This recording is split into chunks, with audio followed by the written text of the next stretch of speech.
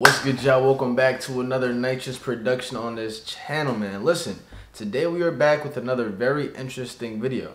Now, after reacting to the video that I made yesterday about Young Dolph's killer, I actually came across this video right here. Now, apparently Lil Xan came on live and snitched on his manager and exposed the industry. Now, y'all already know, whenever I come across videos of artists or rappers exposing the industry, I'm always curious to see what they have to say. I already tell you all of the time about how demonic and negative that the music industry actually is, and people don't realize it. The only people who truly know what's going on are the people who are managing these artists and the artists themselves. So I'm curious to know what Lil Xan's... This man has too many face tattoos, goddamn!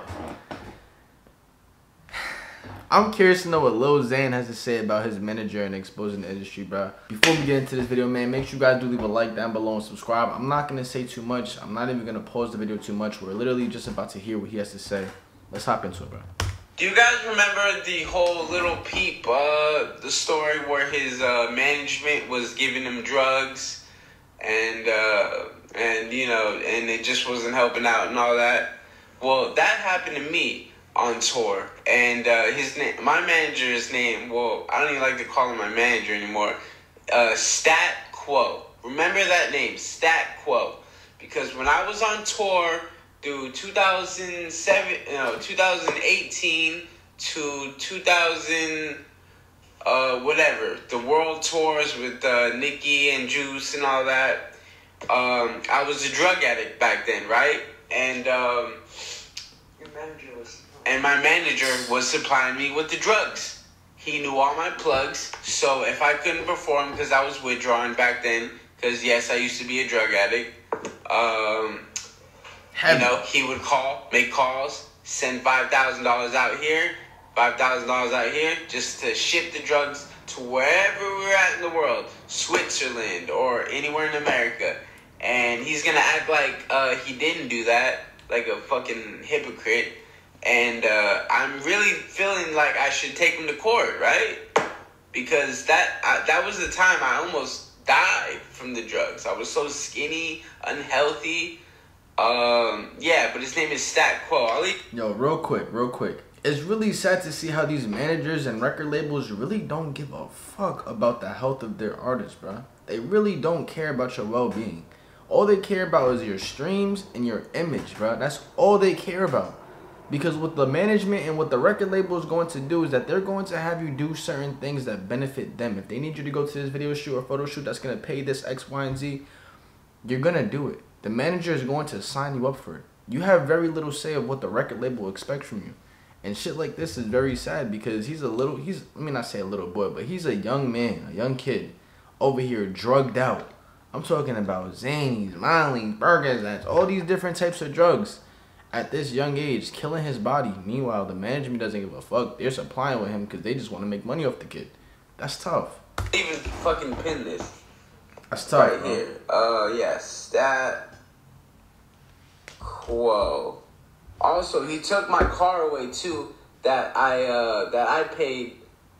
That the majority of the money. How ironic. Peeps my fucking cover too. And now he wants $30,000.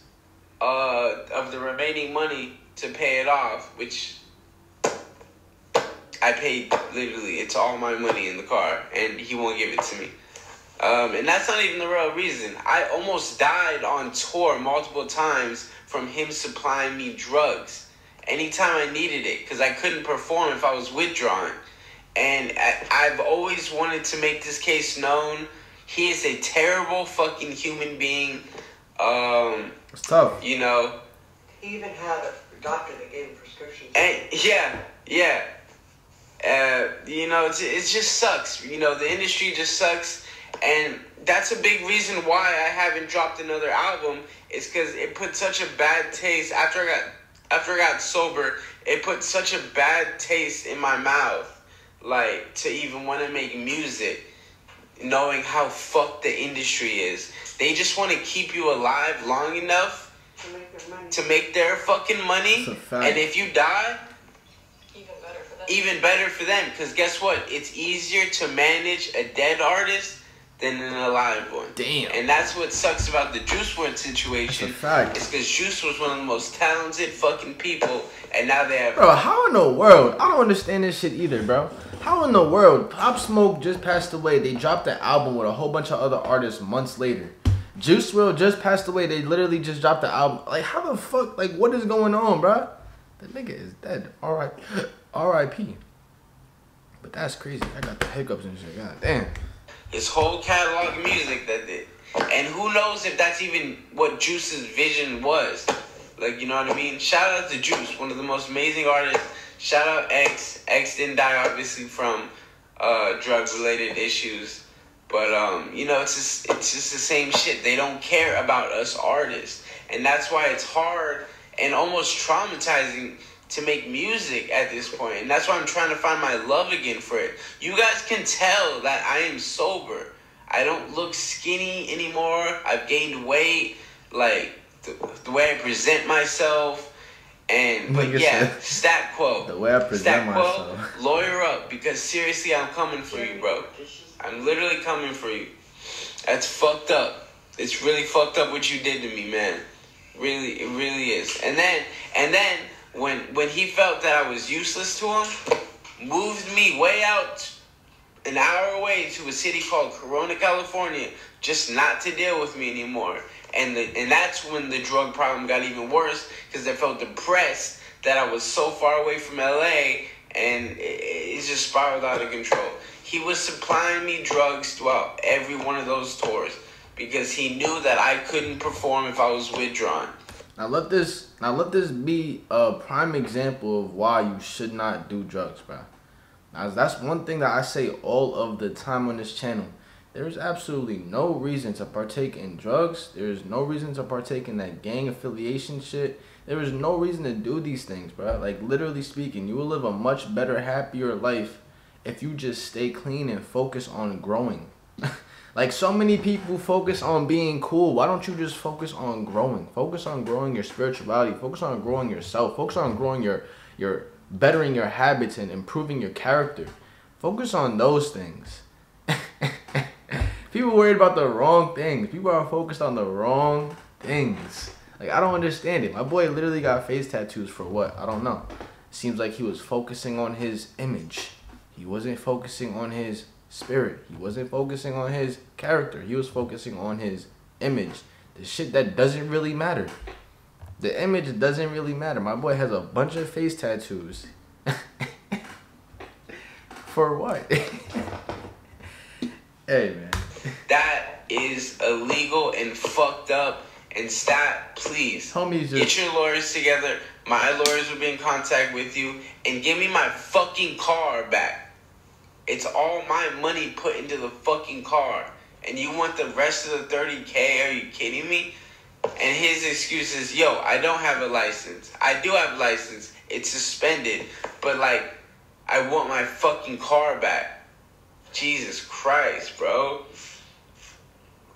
I never wanted to go public about this, but I had a very, very interesting convo with him on the phone right now, where he was just nonstop yelling at me saying, I didn't sell you drugs. We have screenshots. My homies kept those screenshots because they knew that one day this was going to happen, you know, and also in case if I died. So, yeah, fuck you, Stat. Fuck you, CIU Records, whatever the fuck your stupid record label name is. And, yeah, I was the only artist that you ever had that ever made anything of himself. I don't know who else you have, but, yeah, I don't, they're not making waves. But anyways, I guess I'll take some questions now. Nigga said, I guess I'll open it up to a Q&A. Listen, man. All I have to say is this. Hollywood is a very dangerous place. It is very easy to get caught up in that devilish shit. When I'm talking about devilish shit, I'm talking about getting caught up in the race for the money, that greed, that constant need for more, and all that lustful. Bro, it's just a lot going on in LA. It's literally the devil's playground. Literally the devil's playground. That's the only reason why people do so much drugs, bro. You know how much depression people are facing? You know how much inner demons these people are fighting, bro? That shit is crazy to me. Stay away from drugs. Let this video be a prime example. Everybody looks up to this kid for inspiration and creativity. You guys should be looking at this guy as an inspiration to not do what the fuck he's doing, honestly speaking.